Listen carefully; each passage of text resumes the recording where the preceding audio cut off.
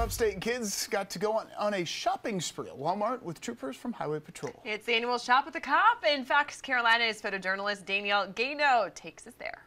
How we doing, everybody? We have about 130 kids that have been affected by highway tragedies, and with the South Carolina Troopers Association, Walmart, and an anonymous sponsor have come together with a $150 gift card to give to these children, so it would just brighten their Christmas.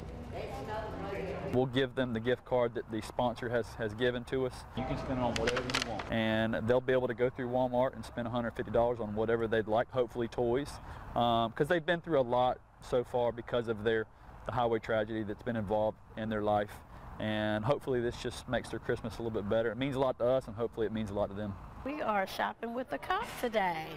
She found her favorite Bluey. She's just excited because she loves police officers anyway. Do you think this is going to kind of brighten up your day at all? It will, it will. I just love to see the love that they're giving to the children in need, or, you know, the children to brighten them up the day that they've been through a lot of stuff, trauma in their lives. You know, I'm very thankful to be giving back to the community. I'm very excited for the kids.